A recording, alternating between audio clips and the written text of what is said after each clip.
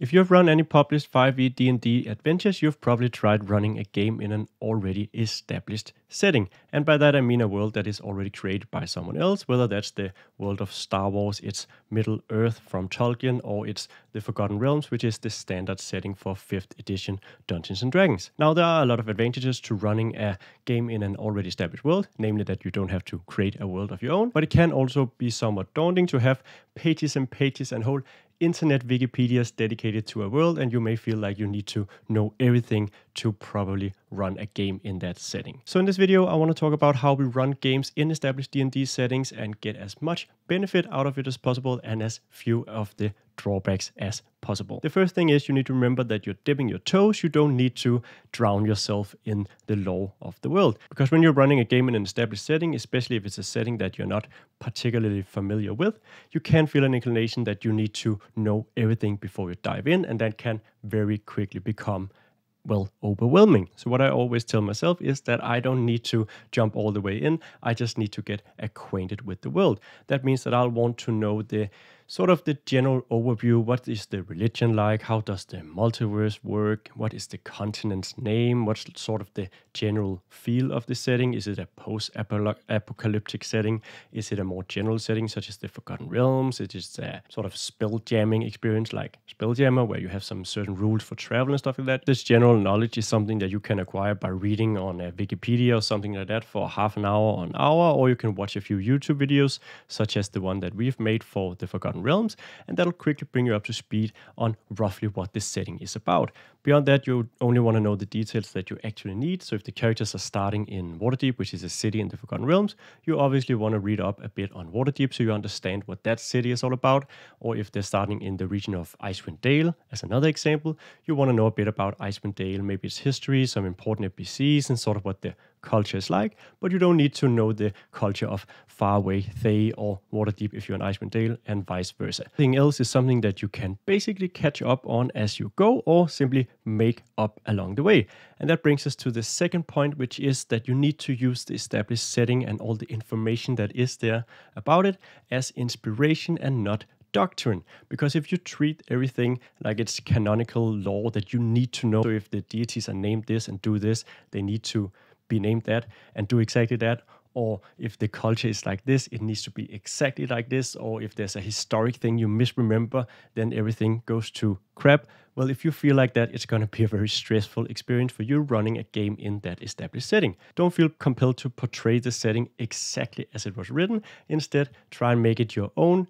Take elements from the setting that you like, discard the elements that you don't like, and insert elements of your own as you see fit. And that's also where I think an established setting becomes hugely helpful, because when you think of it only as inspiration, you can really do a lot of great stuff with it. So let's say that you have a side quest you've downloaded off our Patreon or on the DM's Guild or somewhere else, and you want to put that side quest in an adventure you're running in an established setting. So normally you'd probably have to come up with an NPC that can give them this hook. Maybe they have to go to a town that you'd have to figure out what's in this town, what's the NPCs like, what locations are there, all that stuff. Instead, you just zoom in on the region map for whatever the characters are, where they are right now, and then you find this town, and then you go to the wiki page for that town, and you figure out, okay, they had some run-ins with orcs 50 years ago, or maybe there were some cultists in town a decade ago, so maybe the dungeon you're putting in there has an item that was hidden from the orcs when they invaded the town 50 years ago, or maybe it was something the cultists left behind when they were thrown out of town. Likewise, you may not need to come up with names for inns or NPCs, because they'll be written down maybe just as a single line on a Wikipedia page. So it'll say that, okay, there's the Swirling Dragon, which is a tavern in town, and there's a half-orc NPC here, and then you can always go in and say, okay, I think the Swirling Dragon is not a tavern, but actually an inn, and I would like this NPC barkeeper to be a half-elf instead, because that fits with this other thing. Whatever, it's just inspiration. Take what you want, use it to get your own creative flow going, and then simply make up the rest as you see fit. And that is really the beauty of working with an established setting, in my opinion, because it's so much easier filling out all of those details if you can borrow a bit from here and a bit from there, and then insert whatever you think is missing. So if you want that town to have a temple, well, you just put a temple in there. Or if it has a temple and that's to another deity, well, you swap that out for temple to the deity that you think would fit. And that brings us to the last but probably most important point that we need to remember when we're running a game in an established setting, and that is managing expectations. One of the key things you need to do is make sure that the players don't expect you to run it completely by the book, because that's where it gets stressful, especially if the players have prior knowledge of the setting, and doubly so if some or just one of the players have more knowledge of the setting, because you'll constantly be trying to live up to their expectations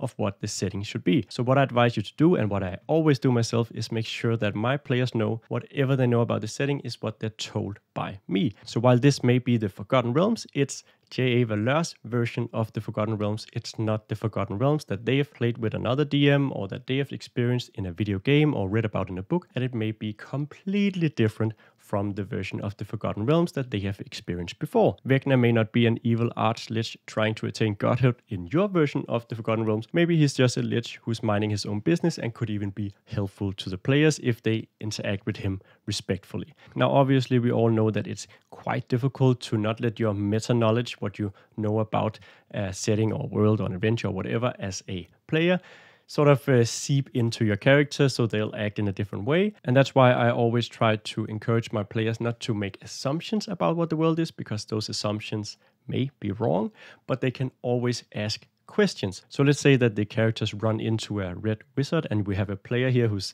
had an encounter with red wizards in another game, or who's just played a video game where the red wizards were always evil. It's okay for them to ask, what does my character know about red wizards? It's even okay for them to ask, does my character know that red wizards are evil? Because that gives you an opportunity to say, well, your character doesn't know anything about red wizards, or your character has no reason to believe that this red wizard is evil, or even to remind them that, well, I know that you know that red wizards are typically evil, but it may not be so in my version of the Forgotten Realms, because the more you can remove the player's assumptions about what the world is, and instead have them rely on you to communicate what the world is, the more smoothly the sessions will go, and the easier and less stressful it will be for you to prepare and to improvise when you're running a game in that established setting. So that's basically my tips for running a successful D&D game in an established setting, and that is dip your toes, don't go in and drown in it, and use it as inspiration, not doctrine, and make sure to manage expectations when you're dealing with your players. If you like this video and you want to see more videos such as this one, please like and subscribe to the channel. It helps out a lot. And if you want more cool 5e content and decide which videos we make and access to a huge archive of encounters, monsters, and all that good stuff, you can check out a link to patreon.com/eventyr in the description down below. Now, beyond that, there's not a whole lot left to say, except thank you so much for watching, and I hope that I'll see you in the next video.